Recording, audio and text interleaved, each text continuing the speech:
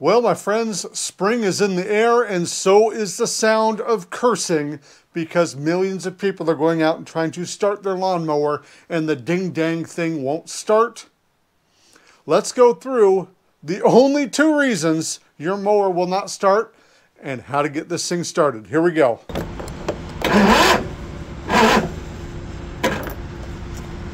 Come on! So I work in a lawnmower shop, and the top call I get every spring is, my lawnmower won't start, come pick it up. These are the things I walk through with people every day, and we're not going to just pick it up for no reason. We want to make sure there's a reason to pick it up. So I said there's only 2 reasons that your lawnmower won't start, and that is completely accurate. A lawnmower starts with 2 things: fuel and fire.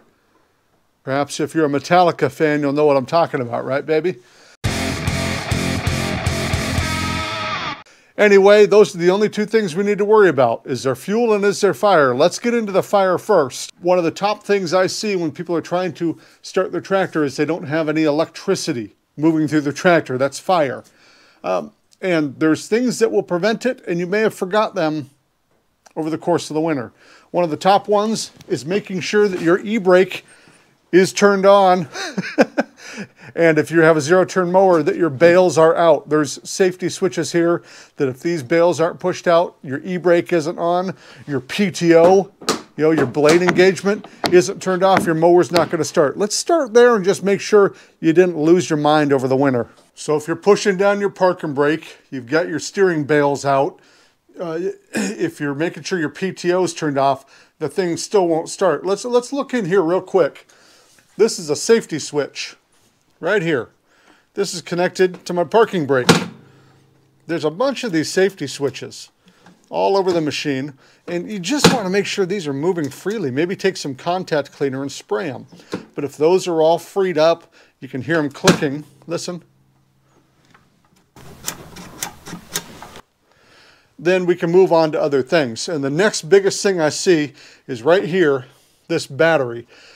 Everybody will always tell me, there's nothing wrong with my battery. My battery's brand new. I tested my battery. I charged my battery. My battery's perfect. And they bring me a battery that looks something like this. I don't even know if you could still consider this a battery. Frankly, if I go anywhere near this thing, I'm going to want to have a tetanus shot. But these are the kind of batteries we get in, and people tell us they're perfectly good. That battery is not perfectly good. It's not your starter. It's not your starter solenoid. Forget every other YouTube video you've watched telling you to check all these things. 9 times out of 10, it's your battery. Try to jump the machine. Get your truck over there, your car over there, put a jump starter on it. If you can make the machine jump, it's your battery. Just go bring your battery in, get a new one.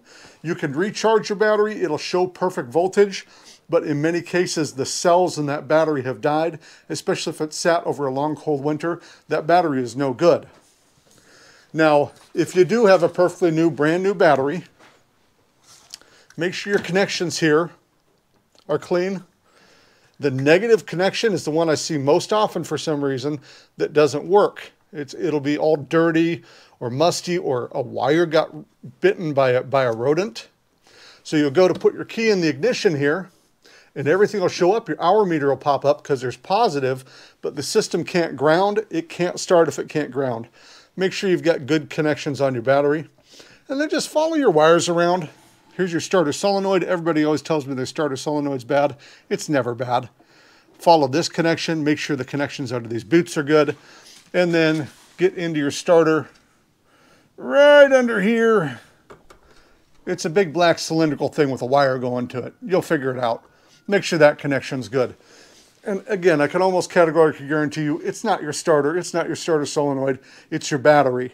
One other thing people always want to do is put a new spark plug in the machine. Feel free, but it's not your spark plug. If your machine was running cruddy at the end of last year, okay, maybe it has some fouled spark plugs, but if it was running fine, you parked it, the battery's dead, guys. The battery's dead. Okay, so that's fire. That's our electricity. How about fuel? How are we going to see what fuel problems we got? Here we go. So we get these machines that come in all the time. The people guarantee us it's a brand new battery. Maybe they bought one from us, and they want me to do all sorts of crazy things like change out their fuel pump. It's not your fuel pump. That's not your problem. And they tell me, well, I thought maybe the oil was low, so I filled the oil. And oftentimes these machines come in, the oil's way too full. Okay? If a lack of oil is the reason your machine won't start, you're screwed. No amount of oil you can put in that thing is going to help you. The engine's toast. It's not oil. Make sure you have oil, but it's not oil. It's fuel. So what we end up doing is opening this here fuel tank, peering inside. Now half the time there's no fuel in there. Make sure you got gas in your tank. And please, please, please, please, I hear all the time, it's brand new fuel, I know it's good. And brand new means it was sitting in a fuel can for 2 years. That's not brand new fuel. Fuel goes bad very quickly these days. Even ethanol-free gas can go bad very quickly. If that fuel is more than a few weeks old, it's not good anymore. You can put it in your car will burn it somehow. But these little engines, they do not like to burn old fuel. There's water in it, there's guck, there's muck. So we'll get into these fuel tanks, we'll suck up all this fuel and half of it will be water, put in new fuel half the time they start. Your fuel is very important. Old fuel is not good fuel. So if this thing's been sitting all winter long with fuel in it, guess what? You got bad fuel in that tank. Let's get that fuel out. Now, of course, people will tell me, nah, I put new fuel in. It doesn't work. I need something else. You're lying to me. Okay, no problem. I'm lying to you because I get paid to lie, right? It's your fuel. These fuel lines here, I've seen them get loose. I've seen them get broken. Check your fuel lines. Now, while you're investigating your fuel lines, if you've got a fuel petcock like this in line with your fuel line, make sure it's not closed. Probably want to make sure that's open. I know from experience. This fuel filter here, this gets clogged up really bad. Maybe you need a new fuel filter. And in the end, I took the back of this machine off to make my life easier to show you stuff. What's going on right here is this carburetor is full of, there it is full of old, nasty, gross fuel. And if you drain it out, take this carb out and clean it, 9 times out of 10, your machine's going to start. Now, if you're not comfortable doing that, that's no big deal. Call up your dealer or call up a lawnmower shop and get the thing fixed. But I'm here to tell you the worst thing you can do is go off to the parts store, buy a starter solenoid, buy a new ignition switch, buy a new key, overfill your engine with oil, okay?